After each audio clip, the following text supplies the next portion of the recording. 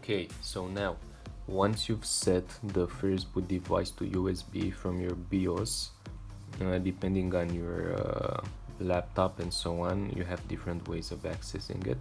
Now the next step would be to go onto this link, which I'm gonna share in the description, and you will download this tool, Windows 10 Installation Media.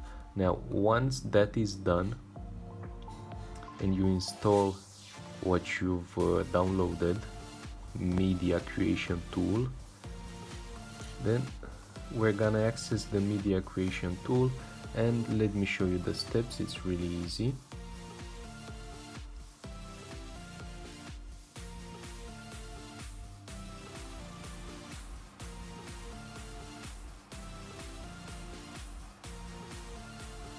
Okay, just accept the terms and conditions. Again, storage device, USB stick.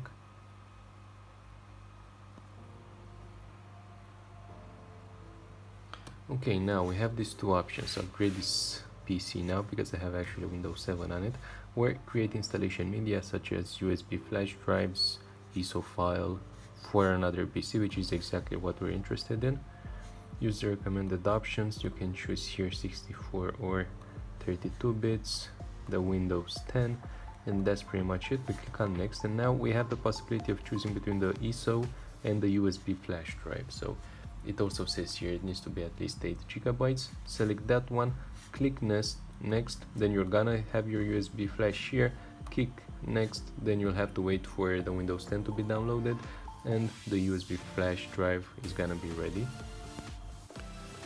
Okay guys, so once the download and the configuration of the USB file is done by the application, this is how the folders inside it should look. So now we've already chosen USB device as the first boot device from our BIOS, and I'm gonna show you the windows and the commands that we need to do in order to fix this problem.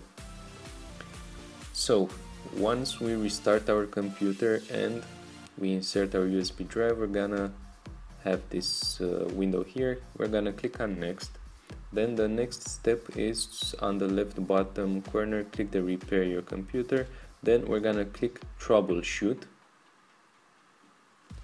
Then we're gonna access the command Promp, and inside the terminal we have the diskpart command.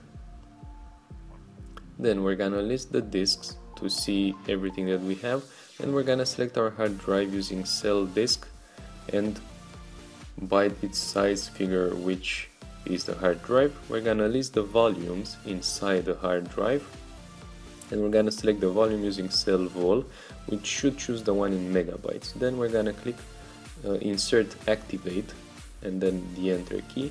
Then once this is done, we're gonna click on exit and the enter key, of course, and then exit once again after leaving this part. We're gonna see this window here, and we're gonna choose turn off your PC.